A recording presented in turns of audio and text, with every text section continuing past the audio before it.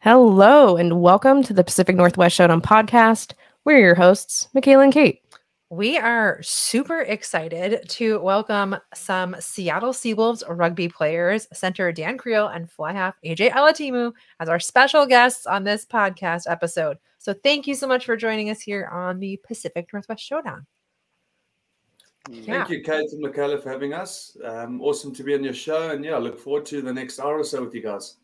Yes, and it's going to be a lot of fun. We're going to have lots of banter. We're going to learn about rugby.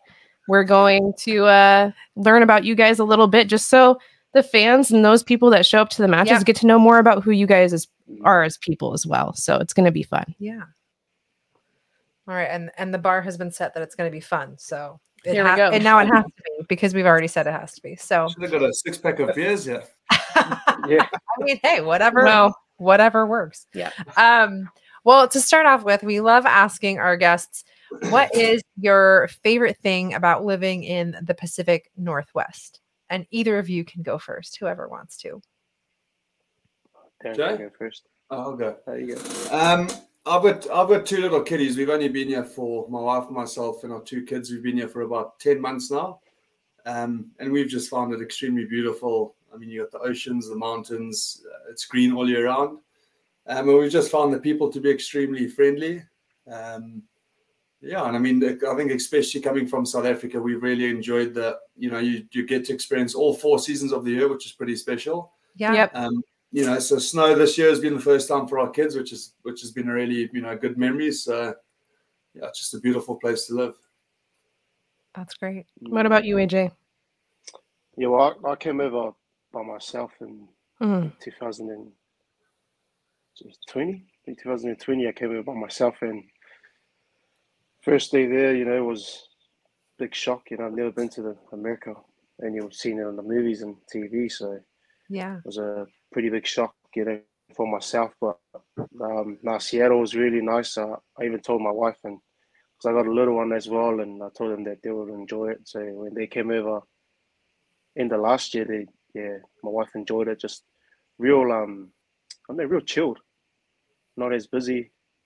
Yeah. Nice places to go to, and I don't like the seawater, but I like the lake, so that was a big bonus. They don't like any seawater on me. I don't know why. We love it. Nothing. Kate wasn't born technically in the Pacific Northwest. No, I was. I've kind of been up this way for my entire life. So I like to hear about other people's experiences in other places, but I also like the perspective that people have of the Pacific Northwest who didn't necessarily grow up here, because you kind of start taking things for granted when, I had a view of Mount Rainier my entire life from where I lived. And so you take those kinds of things for granted. Yeah. So I like your guys' perspectives as well. So here's a question that I love to ask. What are hidden hobbies or talents that you have that not many people know about? Sure. Jay, yours is probably golf, eh? Yeah, I play a bit of golf. Something probably no one knows is that I'm a drummer. I can play the drums. You're a drummer? I played in the church band growing up, so I love playing drums, and I also like cutting hair. So that's so cool. I've got a few cuts from AJ. He's the team barber, which is pretty cool, and he does a really good job. Well, there you go. That's awesome. Some high praise right there. The team barber. Yeah, you got to trust somebody with some clippers. Needs one, yeah. Needs one, yeah. You guys better meet up. AJ, you got to take care of your boy. Yeah, when I'm back in town, I'll look after the boys. All right, that's awesome. Dan, what about you? I've got a really keen interest on farming. Come from a farming background in South Africa. We had a sugarcane and poultry farm there, and I'm really hoping that we want to live in the States, my family and I, and we're hoping that one day we could have our own farm out here somewhere. And so it's a big dream, but we just got to work towards it and see what happens. I bet you're going to make it happen. It's going to happen. It's going to happen. We've just loved every moment of the States. Being in the last 10 months. you know, like you said, Mikaela, you know, you take things for granted, and I think living in South Africa, it's a third world country. It's absolutely beautiful, but you know, things in America just work, and it's a beautiful, beautiful place, which we're extremely grateful for. Wow, I also like to hear that perspective too, because again, living in America, people can also take for granted and the freedoms that we have and what we have access to. And so I appreciate you providing that perspective too. No problem. It's refreshing. Yeah. So both of you have mentioned that you're both dads. So what do you like most about being a dad? Well, I think everything. It's a full-time job. My kids are actually my daughter and my son. Daughter's name is Summer, and my son's name is Cruz. So their birthdays this weekend on Saturday, the 17th of December. Both of their birthdays are born on the same day. Oh my gosh! Yeah. So Cruz is turning 4 and Summer's turning 6. Wow. But it's just super special, you know. It sort of forces you to take a step back in life and enjoy the small things. It's just, it's the greatest gift, greatest blessing, you know, that any person could have. So I love it, love everything. Good times, bad times, sick kids, not sick. Yeah. No, I'm the same as Dan. Wow.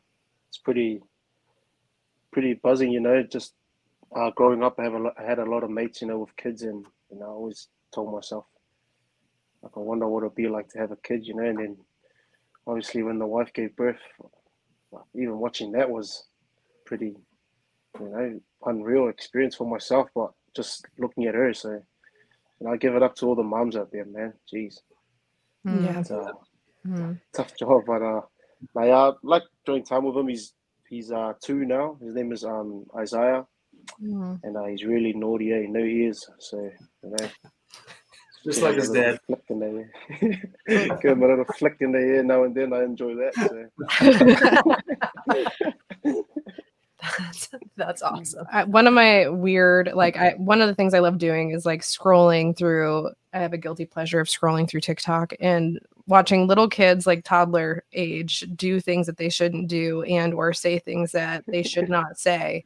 And animal or pet videos are my like guilty pleasure, just to get like some joy, right? Like those moments where a parent is like frustrated, but what their kid does is so funny that you're like, number one, it's funny, but I also kind of have to discipline this because it's not necessarily appropriate. But like, how do you do that with a straight face? Yeah, no, it wouldn't be easy. No, that's for sure. We won't have that experience, but I have a little sister who's 5. Yeah. We have a niece that's 5. I taught preschool for years, so I got to work with the little kids a lot, and they were like it was like the best. I was like, this is fantastic. And if my body would have like been able to bend over that far anymore, then I probably would keep going. But Kate's tall, so bending over for little ones is a little bit hard for, you know, for her. It was tricky, but now I teach 4th graders, and it's kind of the same thing some of the time. So 10 to they're similar.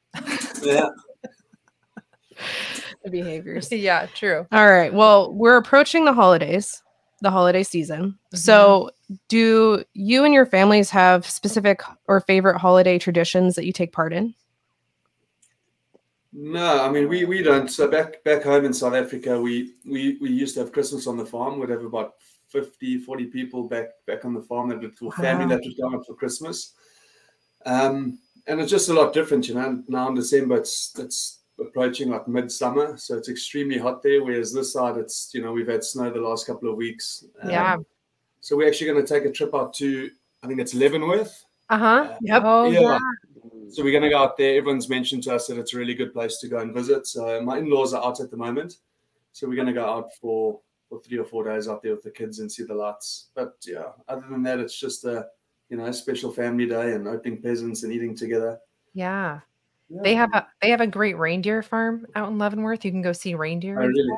So I would definitely look that up. Reindeer farms, a couple sleigh rides, super fun for the little kids. Love meeting the reindeer. Yeah, you can like feed them their little pellets and stuff. It's actually a lot of fun. Yeah. So quite excited for that. But otherwise, we not really any traditions, or it's just a super special day. You know, get the family together and works. You know, it's a holiday, so it's just special spending time together as a family. That's awesome. We're pretty much the same. Just a big lunch on Christmas Day. just watch all the kids open their presents while you have nothing. So it's pretty special. Yeah. That's pretty much it. Just eat and then cry the next day because you have to go for a run. Back to preseason. Yep. Yeah. I know once there's little kids around for Christmas, it always makes it so fun to just kind of see that experience like through their eyes and like how they're enjoying it. So that's always good when you can get the little kids around too. Yeah. For sure. So that's interesting that you just mentioned so basically the holidays happen, Christmas happens, and then all of a sudden you're in preseason mode. Yeah. So you guys start diving into workout sessions. Is it like pretty intense? December 26th, it happens. I mean, I think Jay's been here at the Seawolves before me. So it's going to be my first preseason. So I'm not exactly sure how it's structured, but I think Jay, you were here last year, weren't you, bro? Yeah, it's it's not too bad. It's just a lot of running and just a normal gym program. So I think it's more running, just because we've had 6 months off. Yeah, some of the boys and but it's a short preseason too, so it's pretty tough to try and get everything done in like a month or two. So yeah, and the weather this time of I think that's one of the main factors. The weather is, I mean, we're really grateful. We got an indoor facility at Starfire, so that does help. Mm-hmm. Some of the times it's actually good because it's a lot smaller too. Yeah, so you can't run further in the indoor. Just back and forth. Hopefully it snows when it's preseason. But I see other teams have it worse. It's gonna burn the lungs a little bit, right? Like that cold air running too long. Yeah. I remember softball people. It hurts. Yeah. Well, this year's preseason was tough. Just walking outside was freaking. Yeah. The weather plays a huge part. I mean, and it rains a lot, so that's also. Mm-hmm. But I guess I don't know. You guys have been here for a long time. Do you get used to this weather, or? Yeah. I mean, I think like this year has been a lot less rain than normal. Like bad news, Dan. Sorry to tell you that. It's like it was like the driest, warmest fall. We were all like, "What is like? We'll take it," but like, what's happening? So yeah, usually it rains way more than that. But it's it's more of like. It's not just constant downpour. It's just like a little bit of rain here, a little bit of rain there kind of thing. But it just kind of adds up. You kind of get used to it. The one thing I would say that you don't necessarily get used to is how dark it gets in the winters, like early. Like I was just telling Kate this last week, like it's like 4:30. Being home from work, being sick and stuff. And it's like it's gloomy out. It's dark by 4:30. Yeah. What is like my whole life? That's still I love this time of year. I love the holiday season. I just would love sunshine until about 9 o'clock at night. I love that. I'd go for like 7. We could go for like 7. And then you could have Christmas or something. So when my family and I got out here, we also, we questioned the weather and if it was the right decision coming out here.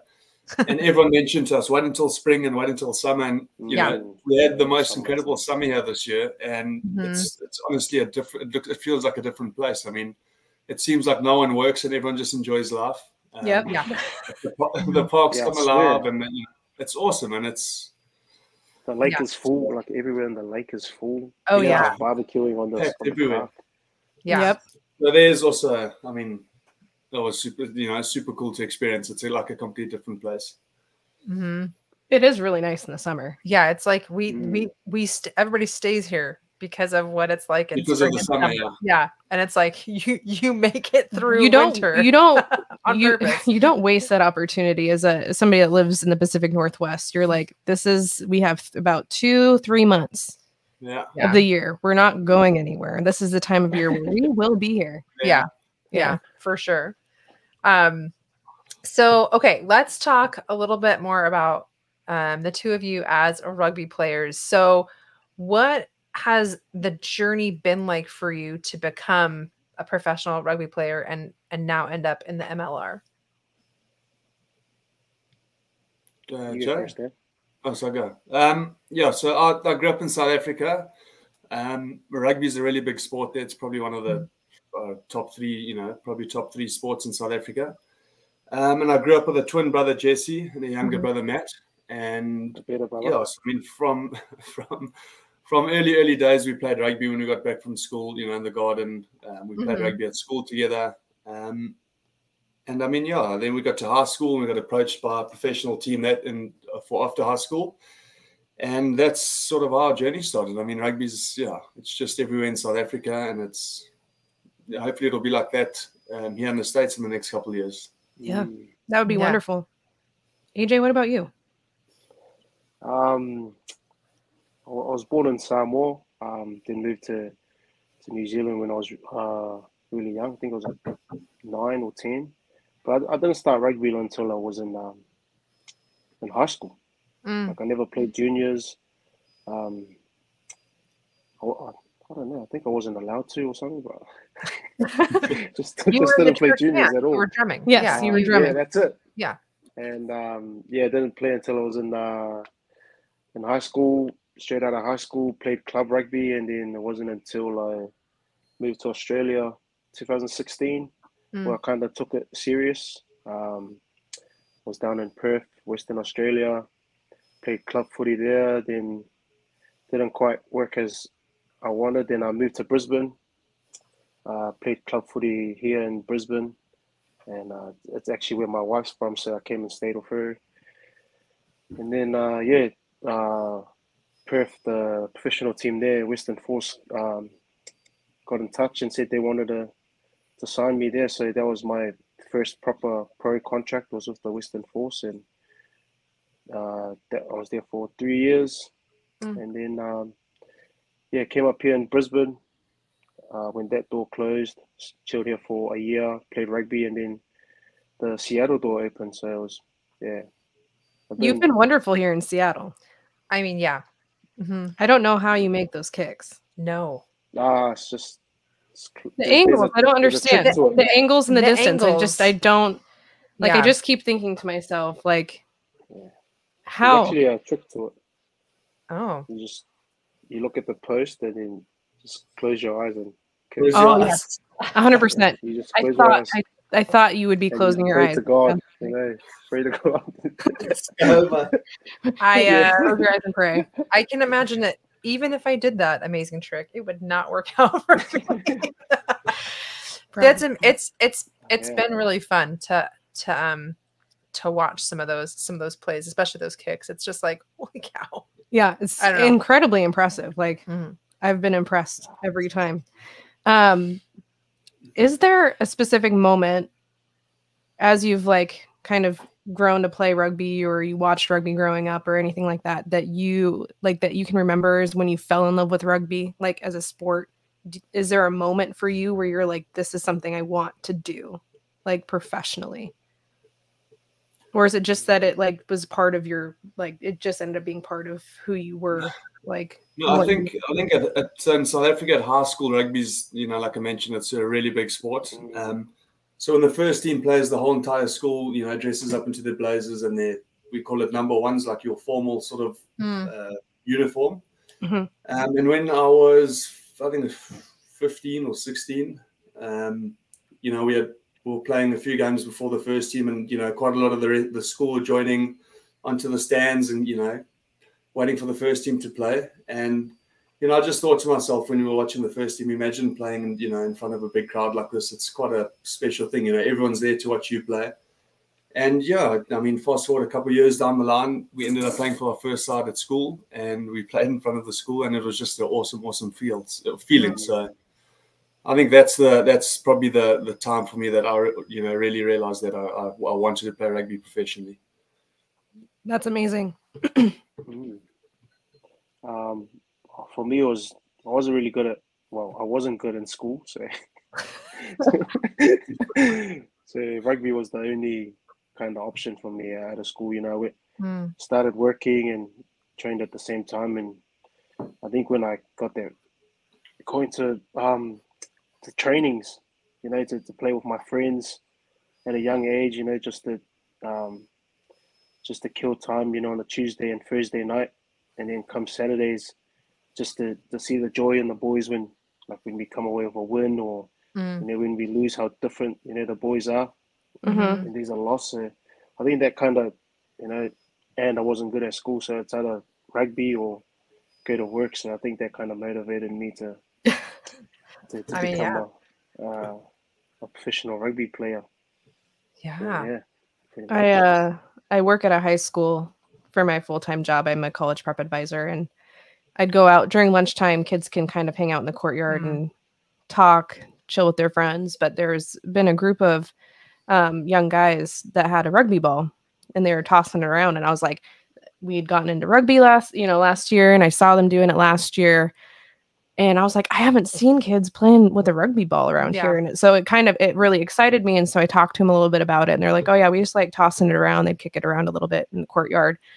And so the next time I went to a rugby match to watch the Seawolves, I picked them up a Seawolves like replica ball and I gave it to them. The next time I saw them out in the courtyard, I was like, hey, it looks like you guys could use another one, So that was a really cool moment. Just kind of like, hopefully, encouraging them to continue to play a sport that they seem to enjoy on their free time. It's their lunch. They got 30 minutes to kick it with their friends, and that's what they're doing. So, well, I guess that's how it starts. I mean, it's just a rugby ball, and you might not have any idea about it. But then you watch a rugby game, and you see professional athletes playing rugby with the same ball that you throw around and kick around. Yep. So I mean, I guess that starts in the backyard, and as long as you're having fun, that's the main thing. 100%. Yeah. Like we said, we've really enjoyed going to the games, but for those out there that might be listening or watching, for those people who haven't gotten into rugby yet or haven't, made it out to a match, like what would be your like sales pitch of why folks should come out to see rugby and maybe the Seawolves specifically this upcoming season?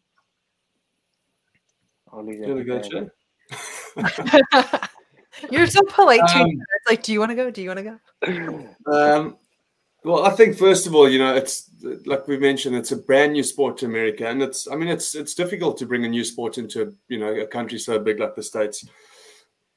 But my challenge to people out there, that watch this podcast, get a bit out of your comfort zone and come and watch a new sport, because I guarantee you that every single person that's gone to a game that hasn't watched it, fallen in love with it, and they want to learn more.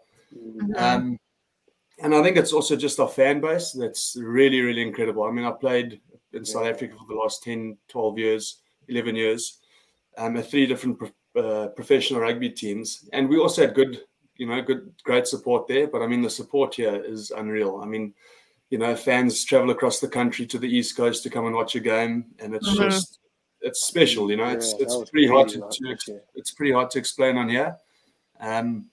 But yeah, I just challenge everyone that watches the podcast, and if the two of you get to speak to friends, challenge them to come out, and yeah, they're coming. We brought some people last year. Oh yeah, we liked whenever people talk. I'm like, oh my gosh, and then rugby, you guys like rugby, like it's just that's my fans here are crazy, man. Like I remember my first year, the boys like the season wasn't going too well for us. I think we were losing 7 or 5 games straight. And like and there was a lot of away games at that time when I came, and then the first home game back, like there was heaps of people at the stadium, everyone's like cheering us on, and then we lost that game, and then we had another home game the next week, and they still showed up, so it was pretty crazy, like back in New Zealand or Australia, you lose 3 games straight.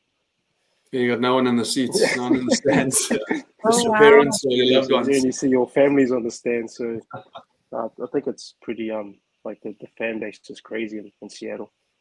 How would you say there's a lot of people like that today as well, or like this year as well, like coming off the field, and there was a lot of like people, this our first game, coming to watch the rugby, and it's like they were asking me about the kicks as well, and I was just like, oh.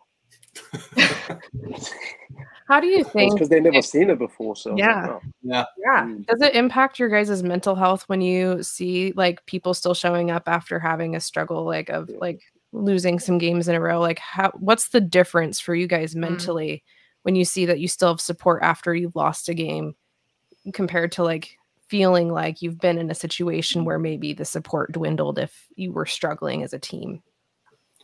I think it's huge, you know. I mean, I think from the outside, rugby, you know, being a professional rugby player looks pretty and it looks cool. And I mean, you know, I guess it's like anything in life. You have good times. That's, you know, when you're on your high and everything's going well, and then you have bad times where you're really down. But you know, fortunate enough, we're in a team environment, so we are able to speak to one another and speak to family. But yeah, having fans come out week in, week out is definitely a huge plus. I mean, it's special. It is special. I mean, and you don't get it in a lot of places in the world with rugby. So, yeah. Well, I'm glad the Seawolves fans are showing up. And Seattle has like great sports fans. I mean, like they're loud, they're passionate, they're, you know, they just it's different. Like we've talked about this before. I'm kind of new into sports because Mikaela loved sports, and I was like, well, I guess I'm gonna have to like watch sports so I can hang out with her. And so you know, because like otherwise I'd never see her. So that's one of the things is like when we watch stuff on TV, like other games, and we've watched when the Seawolves have played away, like we've tried, we've watched on TV and stuff, and you just watch the fans and you're like, no one's like making any noise, like no one's standing up, no one's cheering. You're just like, what? That's like, it's just such a different, Seattle's just such a different sport fan atmosphere. So yeah, we're certainly lucky in that aspect. I mean, the fans are great, yeah. So I have a question because the league's looking a little different this season. It's shifting. So with the Gilgronis and the Giltinis out of the MLR this season, and welcoming of the Chicago Hounds, how do you feel like this will shake up the league with that transition? I think it's like it's good. There's a new team, especially when two teams are out of the league. But I've seen the Gilgronis old coach. He's the head coach for the for that team. So I reckon it's pretty good for the league. I've seen they signed some good players as well. So it's going to be a game to come and watch, is what you're, if you know, playing the Hounds. You got to put them in their place, though. It's their first season. You got to show them what's up. Welcome them to the league with the, you know, hand them an L. I think it's really good. You know, it's always exciting when there's new teams joining the league. I mean, it's only been my first year. It's then again, it's really sad to see the Gilgronis and Giltinis, you know, sort of being disqualified and leaving the league. I mean, they were both great teams, and you know, always a challenge playing against them. But we don't know the legalities and everything going on behind the scenes. So I guess that's someone else's job. But yeah, like I said, great having a new team on within the league. And I definitely think it'll be a game to watch. Definitely. And it's even back out with the number of teams. It's like an even number of teams again. So that'll be interesting to see. I think we play each team once, but then a couple of teams twice, I think. Yeah, I'm actually not too sure. I mean, pretty cool. But I think the East Coast and the West Coast is now sort of balanced out, I think. Yeah. And it looks like the Seawolves play Chicago at home here on like May 20th. So there we go. So both of you will be there. Knowing the schedule. I don't know that. She says she's learning sports, but she has stuff memorized. No, I'm not memorizing things. I just, you know, see things sometimes just show up on my screen. She's a holder of knowledge. No, that's all right. It's fine. But yeah, so it's gonna be awesome. It's a good I'm excited about the season. And so you know, last year on our podcast, our first Seawolf we had on was Brad Tucker, who's now over with New York, who which is fine. But you know, that was kind of a big like championship situation with them. And it seems like I want to say your first regular season match, right, is up against Rugby New York. Now that and I think we played home too, if I'm not mistaken. I think. Looks like I think February 18th. So God, there you go. Okay, she literally that's not even written down. It's like I don't know. I don't magic. She impresses me every day. Happens. I don't know. It's not me. But yeah. So since the Seawolves, you know, that last championship game, and you know I say we like I'm involved, and the team has won the Shield twice so far. What do you think the Seawolves need to focus on this season to be able to find themselves back at that championship game and like hopefully celebrating a victory with bringing the Shield back to Seattle? I know it's early, but what do you think? Yeah, I mean, I don't think much needs to change. You know, I mean, I think we had the right systems in place last year. I mean, if we didn't get to the finals, then I think maybe it'd be a good thing to reflect on. But I think Clarkie and Valenesi, the coaches, they've got a really good system running and a good, plans in place, and there's a good mixture between senior players and younger exciting players, which is really exciting. So. I don't think much has to change. I just think we need to focus on us. Just do us and focus on us and the team. I like it. Yeah. So when you say like systems in place, I assume that's just like what the game plan is going into battling your opponent kind of situation. Do those game plans change much when you face different opponents, or do you try to be consistent with what you do week to week? No, so they change weekly. I mean, we'll have different strategies against different teams, whether it's attack or defense or, a kicking game. Yeah, so those are changing weekly in season. Good to know. I mean, strategies have to change, but it's interesting to know, like, what kind of consistency is out there in regards to that. So we talked a little bit already about the fans. Why do you think rugby? So something we've noticed is how like personal I feel like rugby is for the fan experience. So great. You guys, once you're done with the match, you're coming down the line, you're shaking hands, you're taking photos, you're greeting those people, autographs. It feels different than other like professional sporting events. It feels a lot more like something that we really loved was how close you felt to the game and how easy it was to feel like you could connect with you as players on the pitch. Starfire doesn't have like a lot of barrier to keep there's no space from the field to the stands. Right? It's like you're on top of the field. Yeah. So for as a fan perspective, like you really feel so much more connected. Like if you go to Lumen Field to watch games and stuff, it's great, but you're so far away from action, from everything. So how do you think? I'm just going to kind of try to go back to what you were saying there, since I kind of took it. But like, so how do you think that kind of closeness or connection or that nearness, I guess, of the fans to the sport, like how does that impact you as players and during the game and all that kind of stuff? Yeah, I think it's great having the fans so close to the field. I mean, like you mentioned, it's more exciting. You're right there by the action. Yeah. And my wife actually said to me, we've been married for 7 years next year. And she said to me, for the first time watching rugby, that she didn't realize that it was such a crazy collision sport. I'm like, what? I've known you for 12, 13 years. And this is the first time, because she said sitting so close to the field, you actually feel like the impact and you're out there. Yeah. You're sort of in the game, You can hear, and you hear everything. It's like, oh. Yeah. So I think it's great. I mean, it's, it gives... Yeah, and it keeps the fans sort of in the game as well, and it's definitely a huge plus for us as the players playing the game. I mean, you hear everyone shouting on the sides, and it's like it's never still. It's great. I just love yelling "Seawall." Oh yeah, so great, as loud as we can. It's so and like Mikaela, whenever we go, you have tickets obviously that like tell you where you're sitting, but she's like, I want to go and like stand up and so we always end up like traveling to the different like anywhere where you guys can score a try. That's where I'm at. We're like back over there, like all that kind of stuff. So it's pretty fun. Are other rugby stadiums like that where the fans are like right there, like they're in Starfire, or is it like they're more separated out usually? There's a few in Australia. Like I know there's one in Sydney. It's a new one where it's like pretty much like Starfire. Yeah. But the other ones in the league, I don't think anywhere is close to Starfire. Mm-hmm. I freaking love it. I love it so much. It is cool. It's nice. It is really cool. It's why people should show up if they have never been to a rugby match. I mean, it's a whole experience. That's for sure.